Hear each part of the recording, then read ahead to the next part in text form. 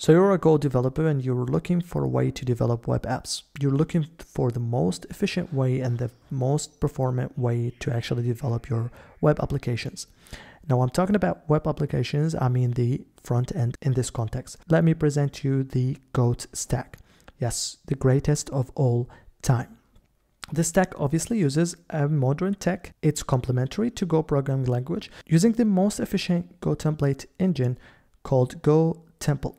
And you can find this at AH-Temple. Now this template engine actually allows you to render and use your HTML inside your Go files. You will write your components using the templ key in .temple files and writing it in a similar syntax to this one, where you actually provide the name for your components and inside the code brackets render your HTML. As you can see, we are defining a button, and this button will take two arguments. We'll take a content, which is an interface, and it will take a onClick.js, which is a string. I want you to take a look at the body of the button tag. So this is the button tag with all its attributes and classes. Now, inside of the button tag, you can see that we have a Go syntax condition.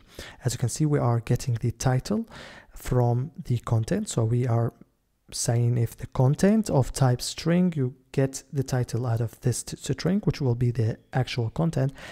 And then you would render another component as shown here with the add symbol. This add symbol is the way that you can render another Go temple component inside your current Go temple component, if you will, for, component reusability, more component-based development. Now, if it's not of type string, what's explained here in else if, so if the component is not actually a string, we will do another condition. So if it is actually a component of type temple.component, then we're going to render that component right away. And Alpine.js provides us a way to write our interactivity right inside our temple components inside our HTML with inline logic, binding variables and listeners that you can directly implement right inside your HTML. So your string here, for example, our string in onClick.js would be the function that would actually be triggered when a person or a user click that button. Bind it with Tailwind CSS,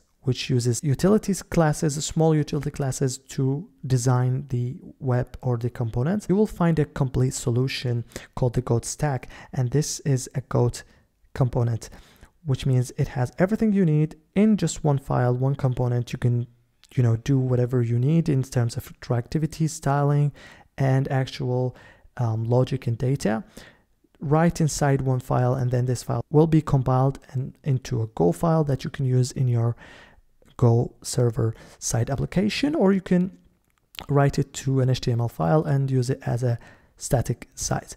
So this is the power of Goat stack, and it's explained right away in its modern stack that it uses. Other problems that this stack would solve, including, obviously we mentioned a few of them, but we have also easier component-based UI development in Go, not matched. There's no other HTML template engine for Go programming language that will allow you to get to this component-based UI development in Go. It has much better performance over the traditional Go templates and also has better integration with Go's type system, simplified server-side rendering as mentioned, and will reduce boilerplate code and enhance code reusability. So the more you actually develop and write with this stack, the more it's easier to actually build and finish the applications. If you're not new to the web development world, you probably heard of Tailwind CSS, Alpine.js, and even Go AH-Temple. But let me hit you with some facts about this stack that we are using in the Goat stack. So it's actually the dev's choice, as Go is one of the most loved programming language in the world. Alpine.js is a lightweight JavaScript framework that has surpassed 20k stars, and it's used by companies like Netlify, Uber, and Coinbase. It's a very lightweight and it's very powerful in terms of interactivity on the client side.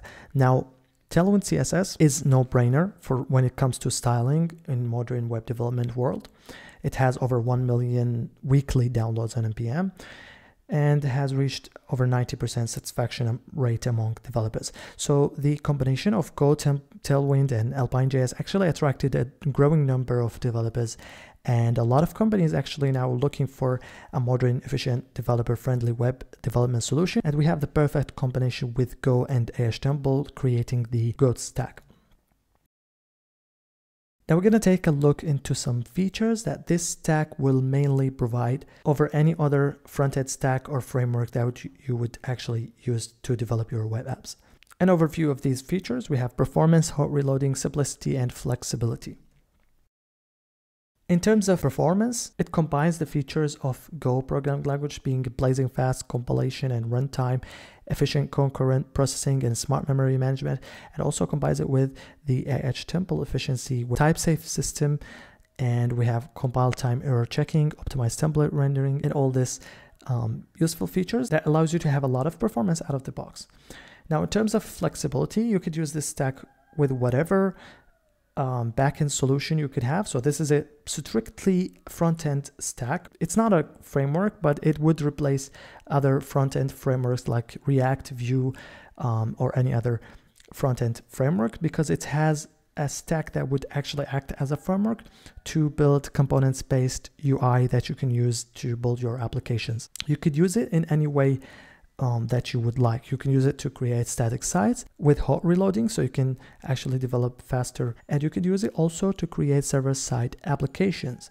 So if you want to build a robust performant web application, and you have, for example, a lot of APIs you created or microservices with Go, and you want to implement them into an application in a much performant and simple way, you could use the Go stack also to create your server-side applications. And you can also use a hybrid solution or a hybrid approach where you can serve a part of the application as static sites and another part of the application as a server side.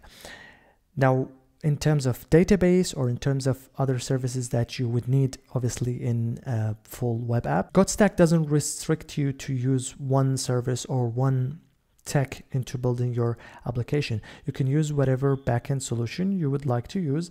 I would recommend, from my experience, using a backend as a service solution. So things like Firebase, Supabase, or even Pocketbase for smaller projects would work perfectly fine with this stack. In terms of simplicity, in addition to the simplicity of Go syntax and the simplicity of the templ logic, we have also the simplicity of Alpine.js, where it allows you to write functionality and interactivity right inside your HTML file, and also combined with Tailwind CSS, which allows for styling. You don't have to like switch between files if you want to like edit your styles or edit your interactivity. It all happens in one file under .templ files, and those files will then compiled into Go files for performance, and then you can render it in a whatever way you want.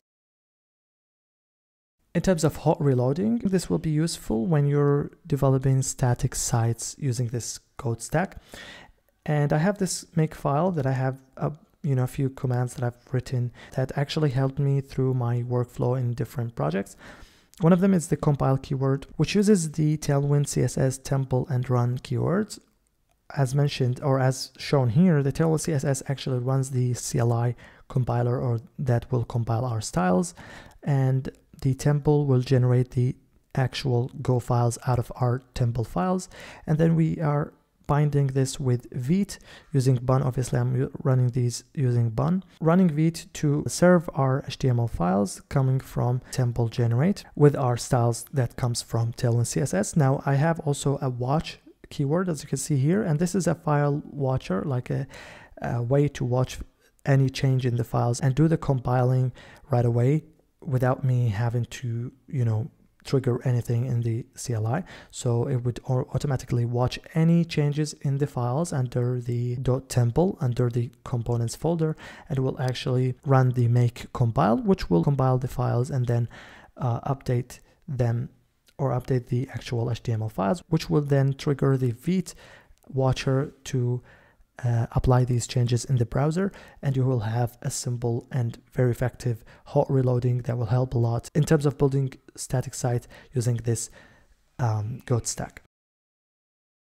I encourage all of you to try out this stack, and you can do that right now, today. If you visit goat.morethancoder.com, you will find a guide that will help you cloning the repository, install all the dependencies, and run your first project using the Goat stack. I'm excited to hear your opinion about this stack in the comments below, and if you have any questions in terms of what tech stack does it use or how everything is combined together, don't be shy to write that down in the comment section below. You can also go to morethancoder.com without the Goat, like just morethancoder.com, and you will find a gift there when you sign up to the newsletter. Now, at the end of this video, I would encourage you to subscribe, give a like to this video if you loved this stack, and enable the notification bell. I will be also uploading more tutorials about this tech stack in terms of Go tutorials or templ tutorials, Alpine.js or Tailwind CSS,